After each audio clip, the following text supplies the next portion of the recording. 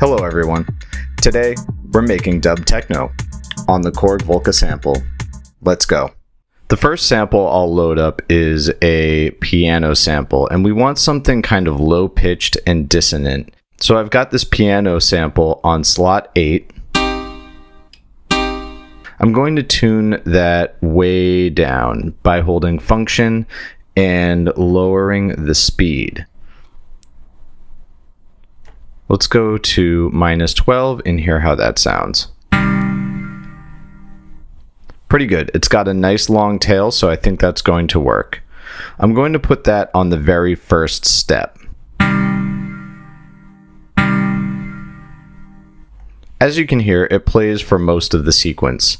Now what I want to do is take out some of that high end and give it a sort of a wah effect.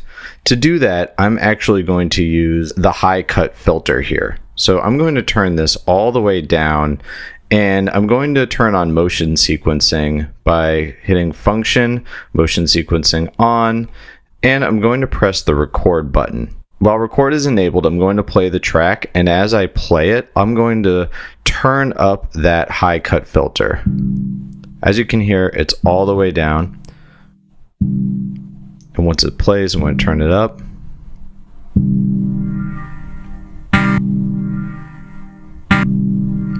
Not quite what I want. So to clear that out, I'll hit function, clear motion sequencing. Let's turn this filter down again, and hit record, hit play. There we go. With each note, you can hear that filter slowly opening as the sequence plays through. Next, let's get some percussion going. Let's start with our kick drum. I've got my kick drum sample loaded up in slot 1. And I've got it loaded up onto 1, 5, 9, and 13, a basic 4 on the floor sequence. In DUB Techno, I've noticed that the kick drum tends to be a little more subdued. Let's take out a little bit of that high end. And let's reduce the decay a little bit. And how about we pitch it down?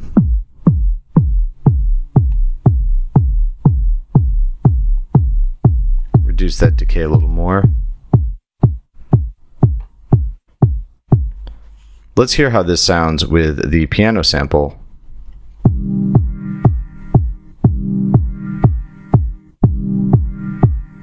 I've got my hi-hat sample loaded up in slot 3. It almost sounds a little bit more like a shaker than a hi-hat, but I think this sound works really well with the DUB Techno track. Let's hear how that sounds with the kick and the piano. A little harsh. I'm going to reduce some of that high end a little bit. And bring down the decay to make it a little more short and snappy.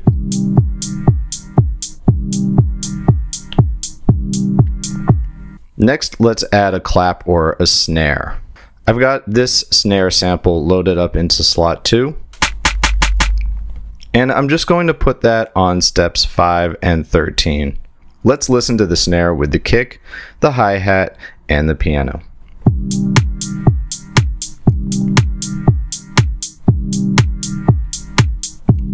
Good, we've got a really basic beat going so far. Let's add a little bit more groove to this by adding another hi-hat. This second hi-hat sample I'm hoping is going to give our track a little bit more swing. So I've got another hi-hat sample loaded up into slot 4. Pretty similar to the one in slot 3. Except this one's a little bit more high-pitched. I'm going to put this hi-hat on steps 4, 13, 14, and 16. Let's listen to all of these together.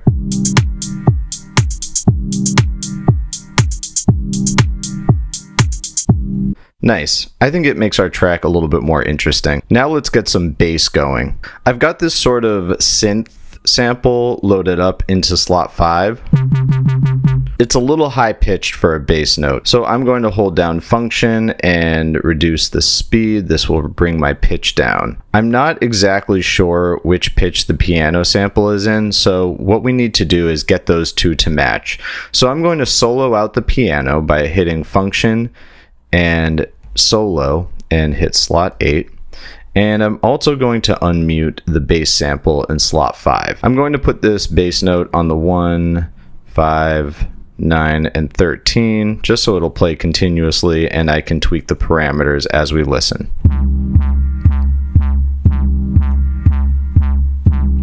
Let's adjust.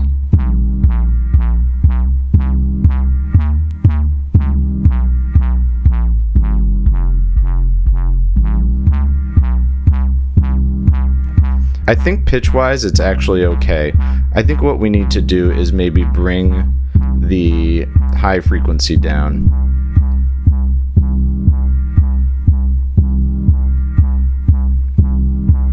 And I think we can maybe adjust the start point.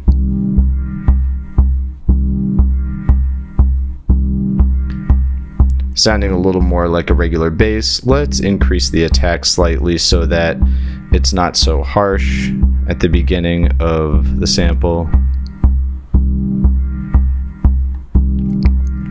Sounding a lot better. So let's remove our current bass pattern and insert something more exciting. I'm going to put the bass on 3, 6, 11, and 13. Let's hear how that sounds.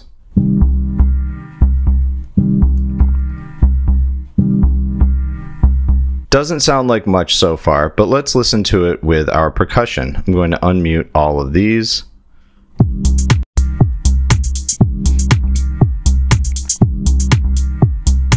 Nice. I think that bass has some good bounce to it. Let's add a few more elements. I noticed a lot of dub techno has sort of like a low-pitched pad in the background, something very subtle. So I found another piano sample that I think will work well, and I've got it loaded into slot 6. Now, you might be thinking, that's not low-pitched at all. Well, let's pitch it down by using function and speed. Let's try 12 semitones. Maybe that'll work. I'm going to just go ahead and put that on every other step so we can hear how the pitch matches up with our other piano sample and the bass, and we can adjust as needed. I'm going to mute our percussion just so I can solo out the bass and the 2 piano samples. A little harsh. Let's lower that high cut frequency.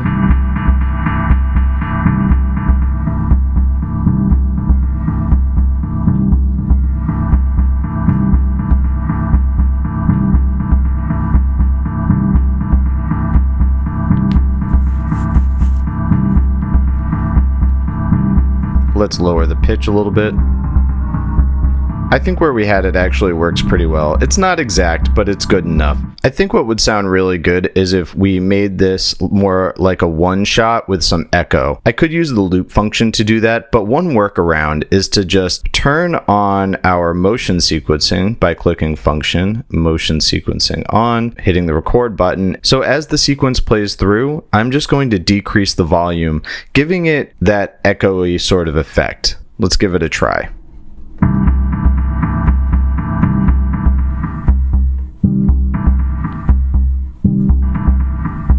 I was a little late there. Let's clear that motion sequencing by clicking function, motion sequencing clear, and let's give that another shot.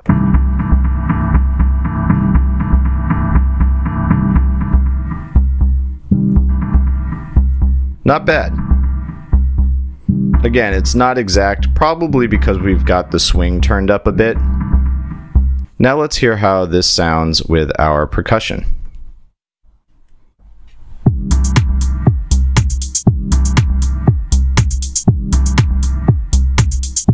Another element we should consider is sort of like an organ stab. I've got one loaded up into slot 9.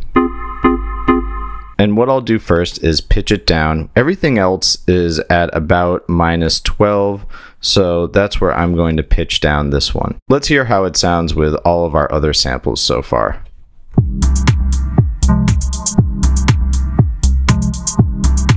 I'm going to put this on steps 14 and 15, so it just plays real quick at the very end of the sequence.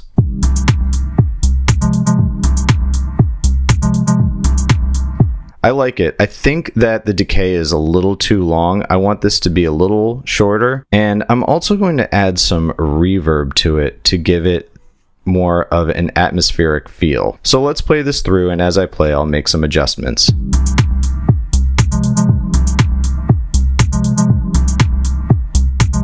What I'm doing is shortening the length.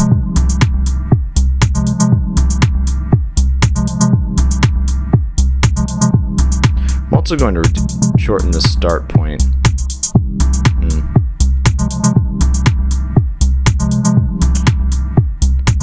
Let's try shortening the decay a little bit.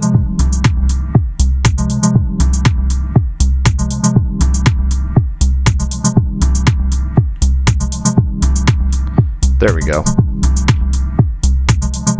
I think we could use one more percussive element. I found this knife sharpening sample, which I've got in slot 10, and I'm not going to use it like a knife sharpening sample because that would sound kind of weird. But what I can do is I can turn this sample into a perk. So let's start by shortening the length so that it plays just the very beginning of the sample.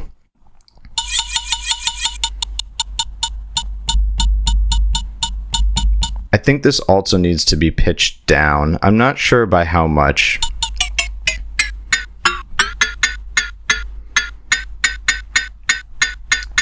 Sounding pretty good. We might even shorten our decay a bit.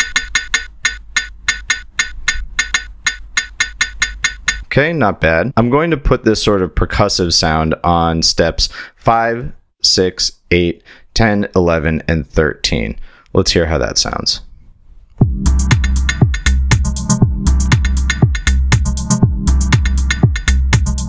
Let's make it a little more atmospheric by turning on reverb. So I'll click Function, Reverb, and my sample.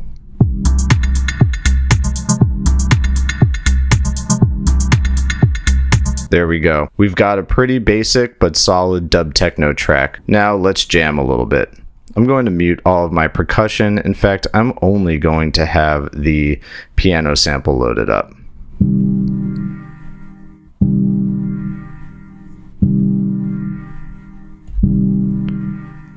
I'm going to mute my kick, turn the high cut all the way down, unmute my kick,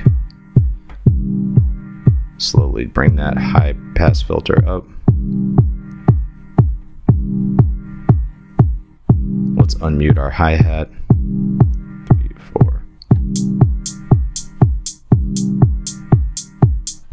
Got something going. Let's turn on our clap.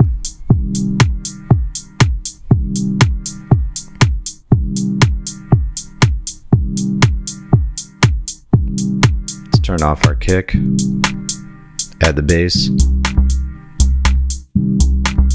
put our kick back on.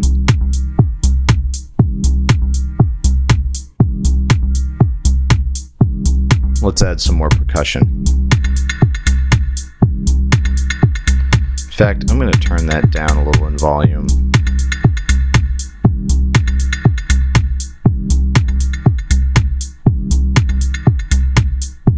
Let's add our pad. Turn on our motion sequencing.